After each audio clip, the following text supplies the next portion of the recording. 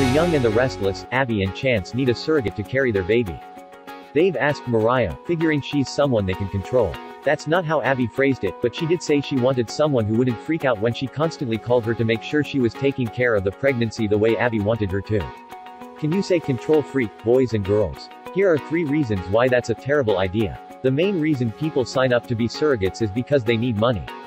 Mariah doesn't need money. She has a great job. And a rich mom. Also, surrogates usually have given birth before, so they know what it's like and whether they'll be comfortable giving up a baby they've carried. Mariah never has, so she has no idea how she'd feel about it. Even Sharon tried to point that out. Another reason for being a surrogate is if you want to experience pregnancy, but don't want to raise a child. Mariah has no idea how she feels about that, and she's young enough that she has many years ahead of her to make up her mind, and have a baby later.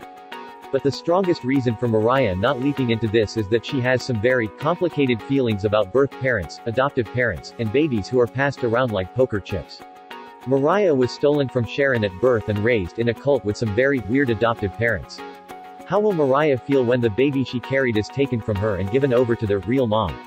How will she feel watching that child raised by parents who might not make the same decisions she would have? Mariah has barely worked through her own issues about it. She can't possibly add a baby into the equation.